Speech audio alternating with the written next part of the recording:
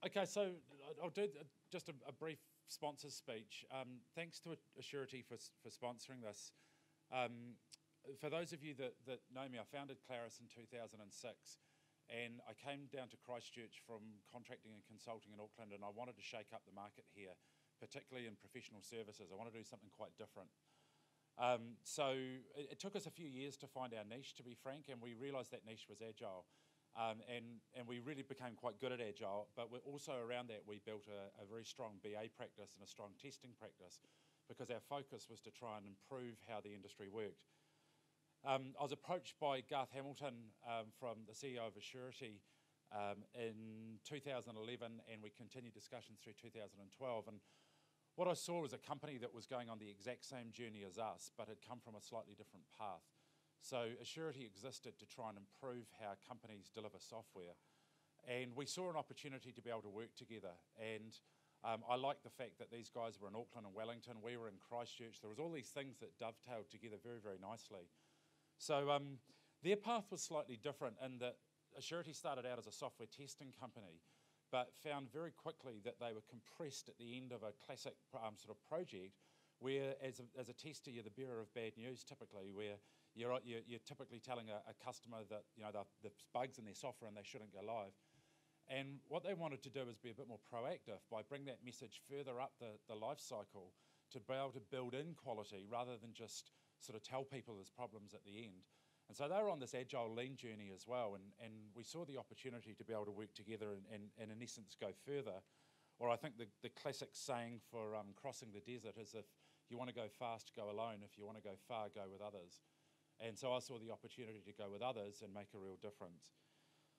So I guess our mission from Assurity is, when we look at the New Zealand landscape, this is the most fantastic country in the world. I travel a fair bit now. I come back to New Zealand and I just adore this country. But we have some challenges in that we're a long way from markets. And if you look at some of our recent statistics, we work some of the longest hours, but we're the least productive. So our contribution as a percentage of GDP is poor. And I personally am inspired by doing something about that. And if we're going to hit targets like the CDC announced, Ben talked around this morning, this new plan around 20% in high-tech work, then we're going to have to start to look at working about things smarter rather than just harder. So our focus is on improving the software industry and improving software outcomes. So we feel very inspired and motivated to be able to help New Zealand do those sorts of things. So my job is to run education, which is kind of at the forefront. We get out there and we help clients learn these new ways of doing things, and we bring in the services that then help the people implement those things and actually go about improving so that it beds into their business and New Zealand businesses become more competitive. So look, that's all I want to say from Assurity. Thank you very much for sponsoring the stream. It's great to see the backing of Agile. I think Claris first sponsored the Software Summit in 2007, and the momentum's going to continue on.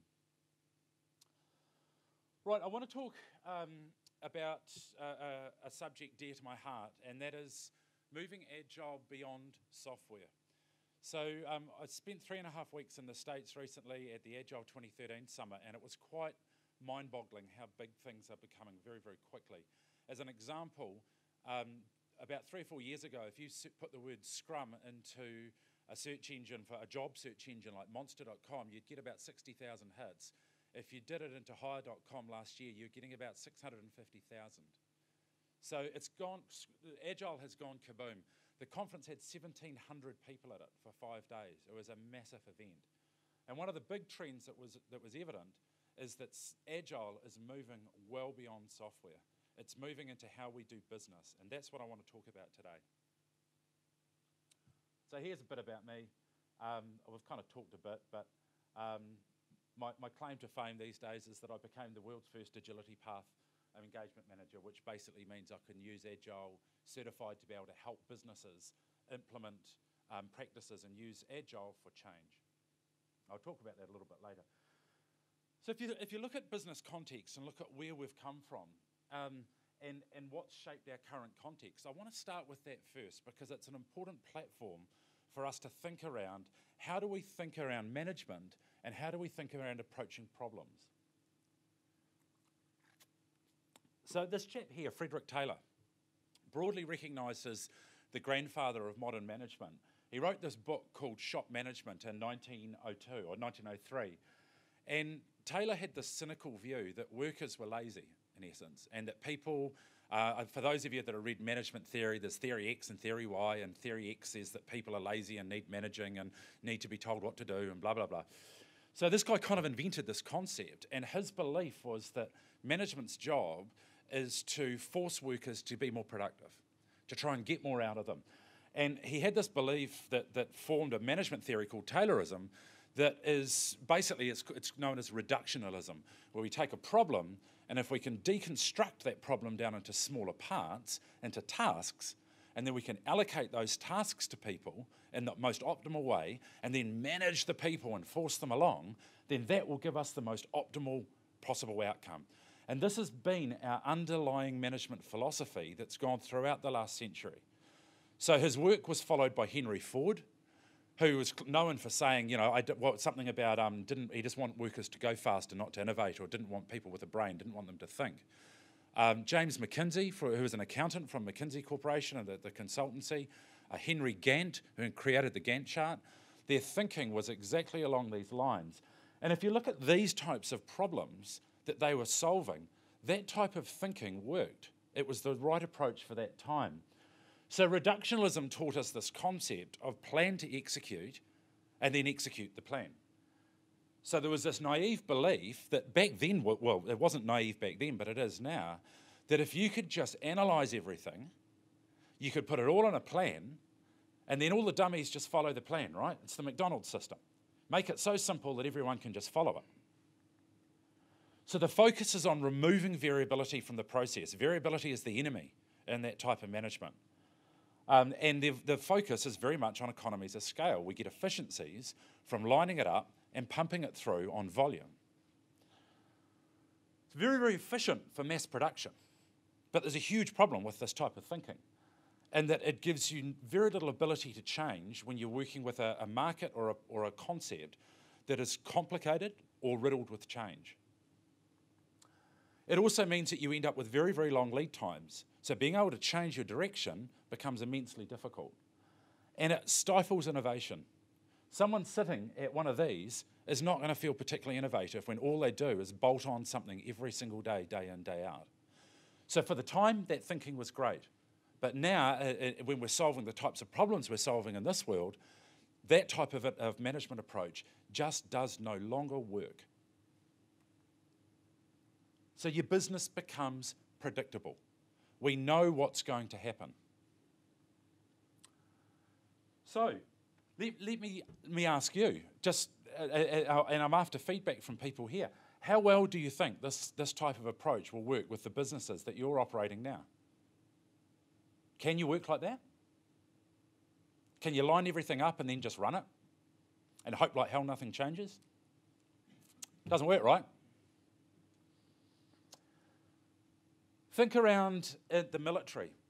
There's a whole series of, a whole area of science called complex adaptive systems that is helping completely reshape management thinking. In warfare, predictability equals death. The consequences are utterly severe. In business, it's not that dissimilar. So this guy called John Boyd invented a concept that, for those of you that have met my colleague Bruce Keatley would know well, that Bruce studied when he was in the military, called the OODA loop. And it stands for Observe, Orient, Decide, Act. And it's the foundational backbone for military strategy. And it's based on Deming's cycle, so constantly learning and adapting. Bruce's classic joke that the rest of the world cracks about America is America's version of the OODA loop is observe, overreact, destroy, and apologise.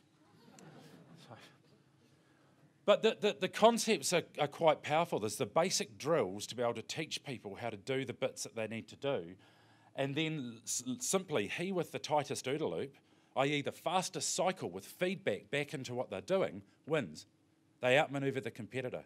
So Bruce used this in teaching fighter pilots how to be the most manoeuvrable and how to outmaneuver a much more powerful machine than the one you've got, i.e. how to start work with an enemy who's got a major advantage and to outmaneuver them just simply by having an adaptive system that allows you to be more manoeuvrable.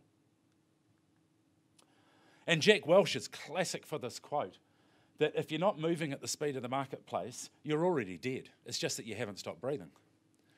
You've got to be able to constantly change, particularly in this modern day.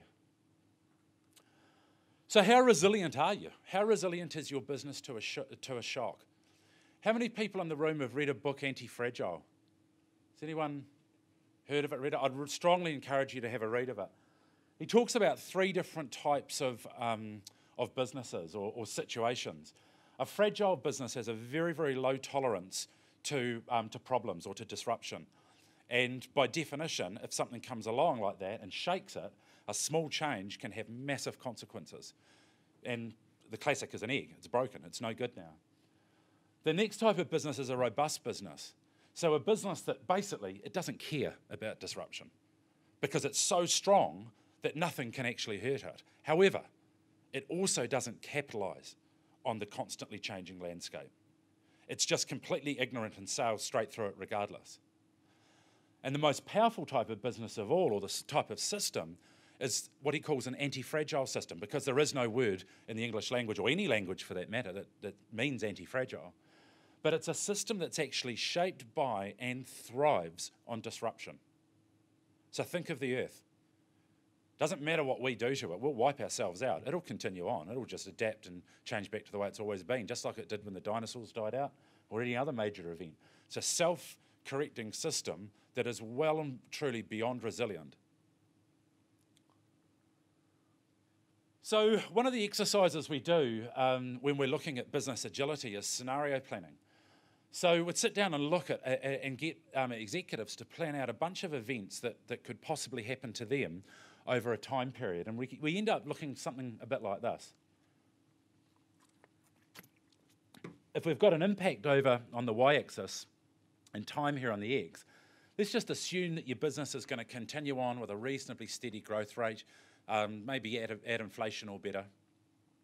And then start mapping out some good things that could happen. So, maybe we get a partnership with Salesforce. Maybe we enter the Chinese market, and that's really, really positive for us. Maybe we're the first one to market with Acme Cloud integration. And the level of impact is great, and the time frame shorter here, longer time frames out here. So we're talking the sort of, typically the 3 to 10 year type time frames. Or what about some negative things that happen? What say there's a sudden spike in exchange rates, and that hurts us? What say the European financial markets collapse? What's that going to mean to us? Severe. What say Google into the market? You imagine if you were wise as maps 5 years ago. You're gone if Google enters the market. It's over and out. So the question is, if these events happened now, how manoeuvrable are you? How quickly could you turn your business to be able to deal with one of those shocks? And the answer for most of the people I talk to is we're not. And that's a problem. That's a huge problem. So here's the type of discussion that I'm often having with CEOs at the moment around this. Are you manoeuvrable enough now when we go through these scenarios? And normally after getting them through an exercise, we take about half an hour, map out those scenarios and just guess on the board where they might go with the executive team, and we'll say, are you manoeuvrable enough now? If one of these happened, say, God forbid this happens, or there's a sudden opportunity in front of you and you can do this, how manoeuvrable are you to be able to change direction and seize that? And the answer most of the time is we're not. There's no way that we could react quickly and turn on a dime. Then the question is, well, do you need to be? And they normally say, well, yes, we have to be. Our main competitors move and change constantly. We have to be able to move with the market. So then we ask some questions like, well, so is agility part of your business strategy? And normally at that point, they sort of start to rock back a little bit and go, gosh, I see where he's going with this. And the answer normally is no, but I can see now it kind of needs to be. So then we'll say, well, do you see that as a problem? that you can't react to this? And I'm being a bit of a smart-ass here because I already know the answer. Because, well, yeah, I do see that as now, but I'd never thought of it in those terms. So then we might say, well, so historically, who did you actually put in charge of agility as an imperative at your organisation? And normally it will be IT. And I'm hoping by now that the CEO is actually getting quite a clear picture of why maybe they haven't been successful with Agile. Then I'll ask a question like, well, what's your investment in agility been to date? You've said here that it definitely you need to be manoeuvrable. So what have you actually, and you've said that it needs to be part of your strategy, so what have you actually done to invest in it? And typically is, I don't know. Don't know how much money we've invested. Which follows to the next question of, well, how do you go about measuring this? And normally the answer is we aren't. They've got no idea whether implementing Scrum or Agile or Kanban or any of the stuff that we've done actually impacts the bottom line. And then the next question is, well, how are you actually figuring out whether that's been worthwhile? And that's normally the answer. Not sure. Gut feel is that we need to do a hell of a lot more. But there's no system there for measuring whether they're actually becoming a more agile, responsive business. So normally, by the end of it, the picture is, well, this is about how manoeuvrable we are, about as manoeuvrable as an oil tanker. And if our competitors are coming in with increasingly smaller sized businesses that are adaptive, then this presents a major problem for us because we cannot turn fast enough. We see an iceberg coming and it's inevitable. So if you look at a traditional business, how it goes about thinking, look at what I was saying about Taylorism and then translate that to how most of us look about business these days. We tend to look at business like this. And this isn't necessarily software, this is the stages that a business will think around from an idea right the way through to market. So they'll often look and say, right, stage one, we're going to do all of this stuff. And we'll get all of that done, and once that's done, we'll do stage two. And once stage two's done, we'll tick the box, and we'll pass the phase gate, and then we'll go to stage three. And it goes on and on like this, like a relay race, passing the baton to the next person, and to the next person, and to the next person. But what if this and that is riddled with mistakes and assumptions and risk? You're baking it all the way through, right to the very, very end. So say now on time, we're at this point, and our boss says, Goldstein, how are we doing? How confident are you at that point? How confident are you that what you're developing is going to be an absolute winner for your market? That what you're doing is absolutely going to solve the business case. It's going to bring in this amount of money for that amount spent. You're probably not, right? You'll probably be more like this. I actually don't know. So then finally, when you do get the damn thing delivered and you hand the keys over and ta-da, we often end up with like this because we've baked in all these assumptions that we thought around what the customer wanted, but they actually don't. It's wrong. Or we've been too slow to market to actually validate that. How we think in an agile business is fundamentally different. We'll look at it this way. So time will go across ways rather than vertically. And we might look at this and say, well, let's just do 5 things. Let's break it into small pieces. And we'll just get 5 things completely done. So that when he comes in here and says, Goldstein, how are we doing? Our answer can be, well, there's 5 things 100% done and shipped, or ready to ship. And there's 10 things that we haven't started. We know exactly where we are with that. We're at a third of the way through it. Even better, we can then package that up and we can start to look at releasing it to a customer.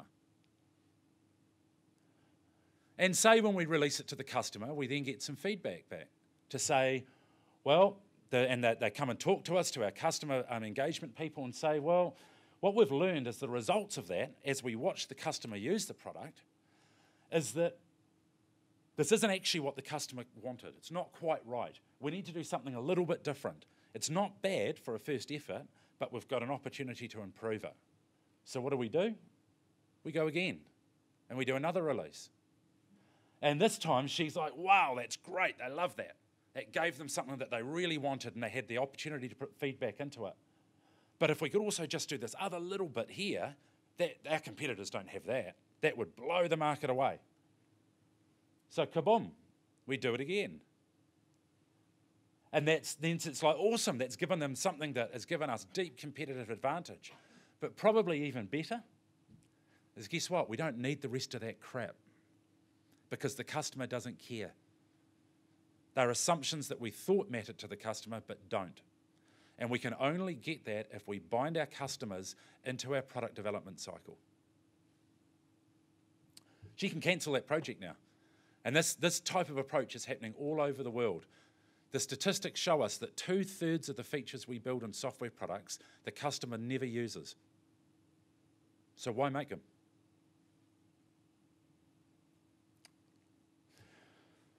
So think around how agile this type of company is, which is how most of them are. I start with a large upfront plan. Now, do all this, the business thinking will be very waterfall type driven. We will do a big upfront plan, loads and loads of requirements, write all this stuff down, put it in folders, do all this research and analyze and analyze and analyze. Business cases, we don't want to be able to change. We've got this belief that if we just get everything nailed up front, then we'll be right. We create a culture where mistakes are not welcome, a no stuff-ups type culture. And we don't ever want to challenge that culture. It's just follow what you're told to do. And what we put out is a batch. We put out a nice big batch of documents under the belief that if we follow all of this as a business, our great idea is going to be a winner. And then often in businesses, the ones that are delivering with Scrum, deliver iteratively. So, you know, that we go to the delivery phase, and these increments, we build value and value and value, and we deliver and we deliver. And then over here in operations, when we go to get it live, these guys are stuck in waterfall thinking as well. So they've got a culture that minimalizes change in operations. It's break fix. They're very, very scared about anything coming into production. And they're like lots and lots of checklists. IT's viewed as a cost center rather than something that adds value. And we use these rigid processes to try and slow down the rate of change. And so it processes in batches. And meanwhile, our customer's sitting here like this, and the batch comes over, and finally the customer receives it, and they look like this. That's not an agile business. It's a business that's using agile for this bit here. We call this affectionately the Scrum sandwich. It's Scrum sandwiched by waterfall either side. So if you contrast that to this company, a company that starts out with just a vision, it's got some concepts, doesn't know whether they're right or not. It accepts that there's some ambiguity. It's not entirely sure. Doesn't even know sometimes who the customer is. But they are really, really focused on engaging and having systems that connect with that customer. They're quite happy to work off a VC incremental budget model. They get a bit of money, they go out, they do a few iterations, and if it proves itself, it gets more. And they've got a culture where it's fine to fail. As a matter of fact, it's all about failing fast. If you're going to fail, fail fast and hard. And what they'll do is they'll say, right, let's create an experiment. Rather than go out and assume our business case and our plan is actually correct, let's just run a little experiment and go and actually get that into the hands of the customer and validate that this is actually what we think is going to add value. We use Scrum to deliver it. And using quality infrastructure and automation, we can get flow through to the customer. We can measure what the customer actually thinks of it. And we use this system called validated learning, where we take that data and we feed it back in and make empirical decisions, not guesses. And we go again.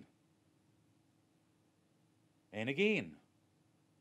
Each time, focusing on this, creating information from which we can learn and reduce risk. That's an agile business. That's what an agile business looks like. For those of you that have ever studied lean, you'd know that big batches and high utilization are the enemy of that. So here with the yellow, with the larger batches, and as utilization goes up, our ability to put things through the system radically declines. So the amount of time to go through the system shoots up. Large batches all at once, with people heavily utilized, is the enemy of a quick cycle. Notice here why relay race thinking has killed us, because it's all around large batches and trying to utilise everyone all the time. So in an agile business, everything changes, and I mean everything. How we think around business cases and funding, how the business and IT actually work together. It's a focus of flow through the system into the hands of the customer. How we do sales and marketing. The sales guys are critical because they're a touch point with the customer to give us information. How we do governance, how we report, how we manage people. All of that changes. So what Agility Path is essentially using these techniques to use Agile to help a business become manoeuvrable. So we create a backlog of all the things the business needs to change, and we go out with an executive team taking practices out of that backlog and delivering increments of change to turn a business into one of those highly manoeuvrable, adaptive businesses. So it's a framework. And this is where a lot of the focus in the Agile world's going on now, is how do we use this stuff like Scrum and like Agile and like Kanban to make very, very agile and manoeuvrable businesses. And we constantly measure. We measure things like revenue per employee, customer satisfaction, staff satisfaction, innovation rate, time to market, all of those types of things to figure out, are we actually becoming a more agile business for the investment that we've made? And I want to wrap up with this quote here from Steve Denning, saying if there was a Nobel Prize for management, it should go to Ken Schwaber and Jeff Sutherland for their contribution to Scrum. And I think that's how much the management world is starting to wake up to how these concepts like Scrum, married with lean startup, married with design type thinking, are becoming so powerful for the industry, for the product development industry. Come and talk to me.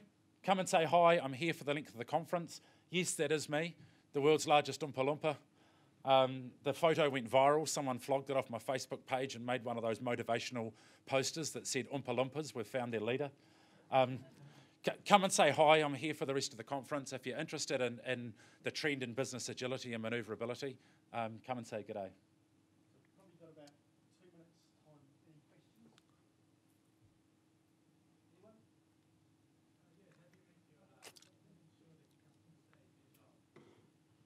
How do you work in the agile process when you've got customers that might not be agile? Yeah, it's a great question. I mean, to me, it's about discussion and education. And it's not about trying to push a concept to them and say, you need to change or you need to do this. Often it's moving it to business type language that they can relate to. So things like, what would it mean to you if we could get a smaller version of this into your hands within a month? Is that something that would be useful for you? And just ask them.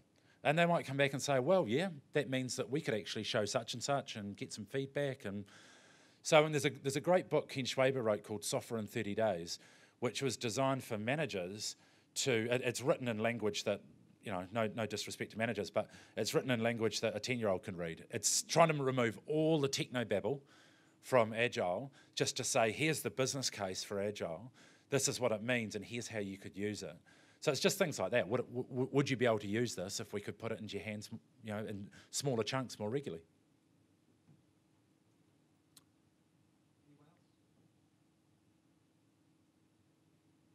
Great. Thank you.